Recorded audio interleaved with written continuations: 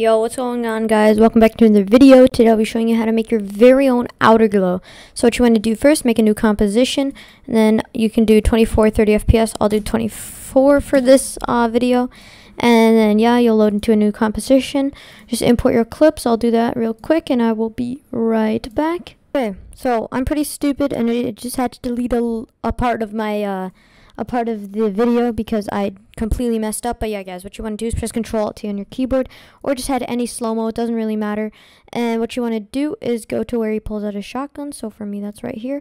Put a keyframe, and then go to where he shoots his shot. Put a keyframe right there, and then you want to go to the beginning. Put a keyframe. Go like right here, for example, put a keyframe, cut this down to size, and now what you want to do is cut the clip right on the keyframe where he pulls out a shotgun. Press U on your keyboard, delete the first and the last keyframe over here. Now you want to time remap this. I guess I'll just do this on the video just so you guys can see how I time remap. And then yeah, you want to make a graph that looks something like this.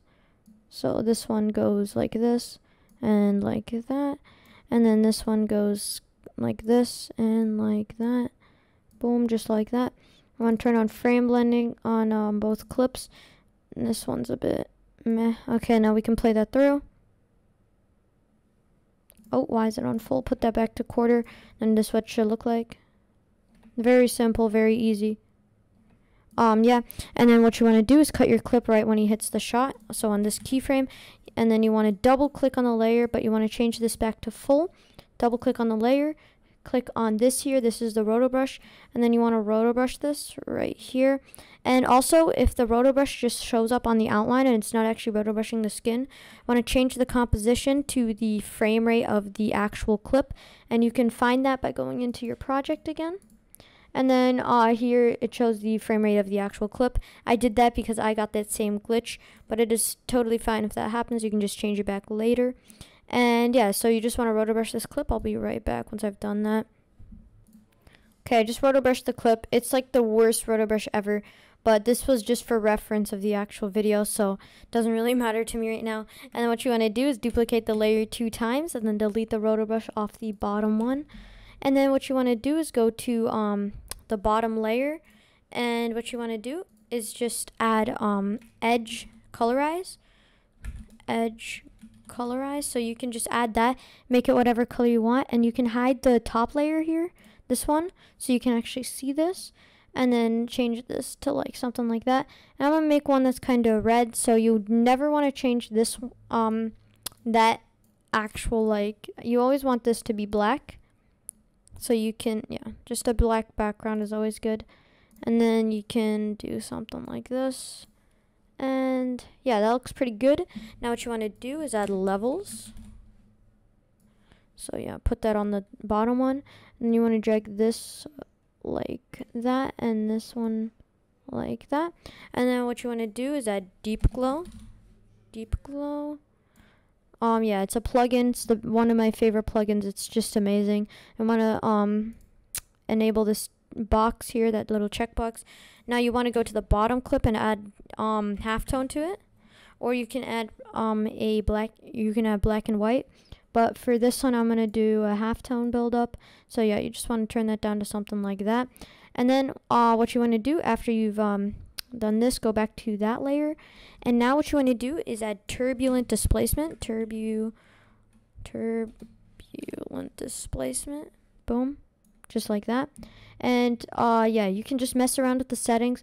I usually do amount at like 127, and then turn this down to something like this maybe. And then you want to turn up the complexity to something like yeah, whatever you feel like. And then you just want to mess with these settings because it's kind of hard to get right sometimes. Turn this up, turn this down, do whatever you feel like. And then once you've done that, you want to enable the top layer again, and then you've got a pretty cool outer glow. And then you also want to add deep glow, right? Deep glow to this layer in the middle here, just so the actual outer glow glows again.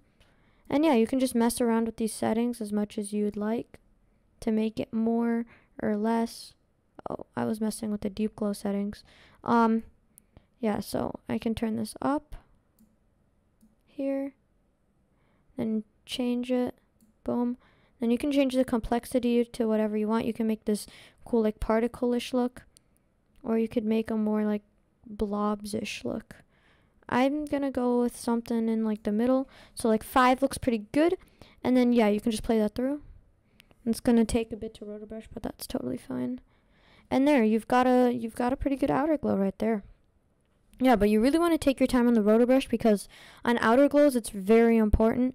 Because like it's less important on the skin glows to have like a really good rotor brush. But yeah.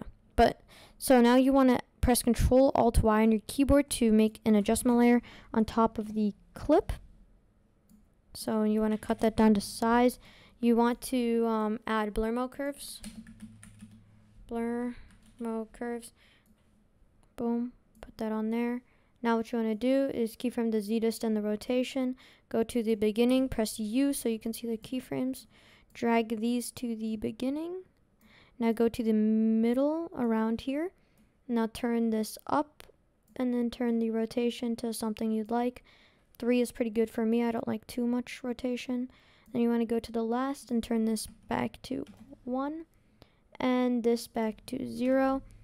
And then what you want to do after you've done that is select all the keyframes, press F9 on your keyboard, and you want to just press on one of these.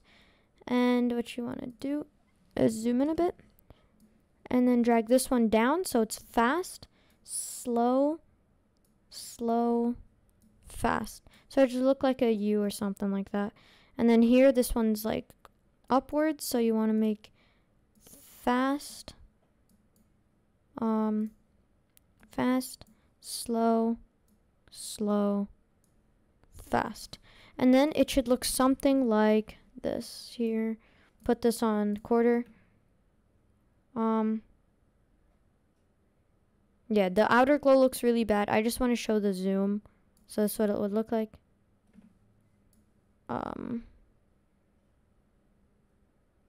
So here it should be like that. And then at the end, here,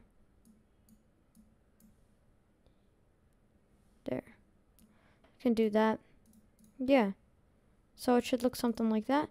This is what we end up with. A nice outer glow. You can always play around with everything. Yeah, if you put that on full, it looks pretty nice. And yeah, that's how to make an outer glow in Adobe After Effects. If you enjoyed the video, please don't forget to drop a like. And if you haven't already, a subscription would mean a lot to me. And yeah, I'll see you guys in my next video. Thank you for watching. Bye.